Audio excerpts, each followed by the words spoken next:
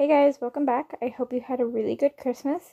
Today's Tamani's 20th ride, and I went back and just kind of showed her the basics because she's the type of horse that she's had 2 weeks off, put it this way. If you don't do things with her daily and then you go just expect her to be okay with it, she's not going to be okay with it. She's going to freeze and maybe even panic.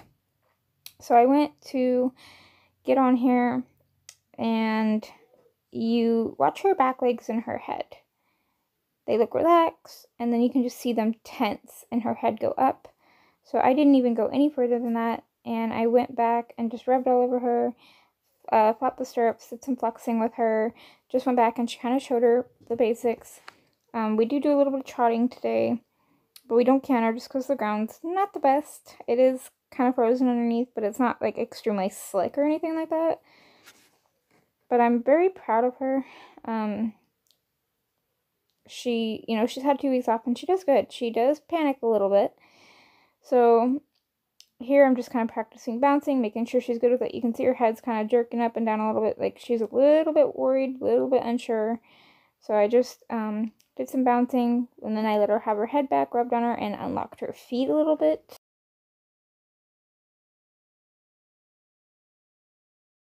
Unlocking their feet is just allowing them to kind of, I don't know, I think of it as like a breather.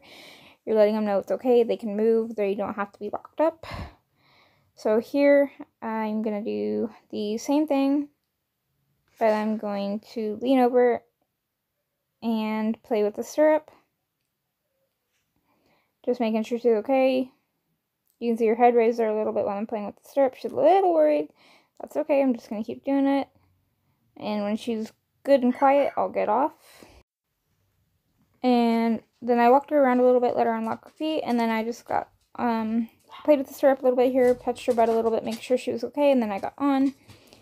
So it didn't take much to kind of just show her what I expected, but with her, I don't know, she's the type of horse that kind of needs that, at least right now. So here we're just doing some flexing, and then we're flexing here, and she just decided she wants to move. So I'm just going to hold in my position and wait for her to flex and stop and stand still.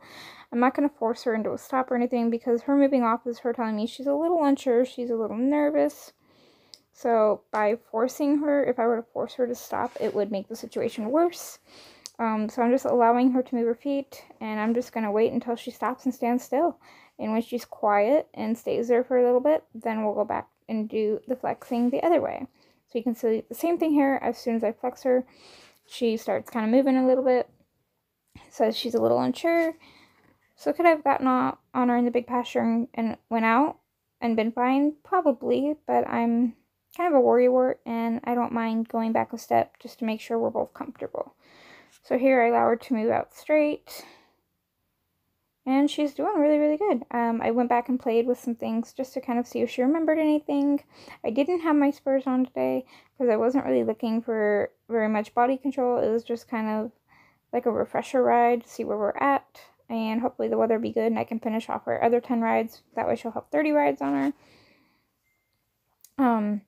So here we're doing a little bit of flexing, and she's a little stiff, so I don't get after her as much as I did in my last ride video because she has time off. But we go back here and we work on vertical flexion, and she did really good. She was a little bit heavy, but again, she's had time off, so I can't expect perfection from her. But she did very well for the time that she did have off. She backed up really, really nicely. She's a little bit heavy in the bit, but like I said, with consistency, that'll get better if the weather ever kind of is on our side. So we did a little bit of trotting here and a little bit of trotting there. And if she wants to shut down early, I'm going to allow it as of right now because of the ground. I'm not looking for a lot anyways. Like right there, she tripped. And I don't mind a horse actually tripping. So here I wish she would have finished the turn more with her shoulder, meaning she had turned all the way back to the fence. But that's okay. She's on a nice loose rein here, and I'm just kind of steering her back to the fence. It's hard to be consistent in the winter. So here you can see her head's up and raised and her ears are perked. She's a little bit worried.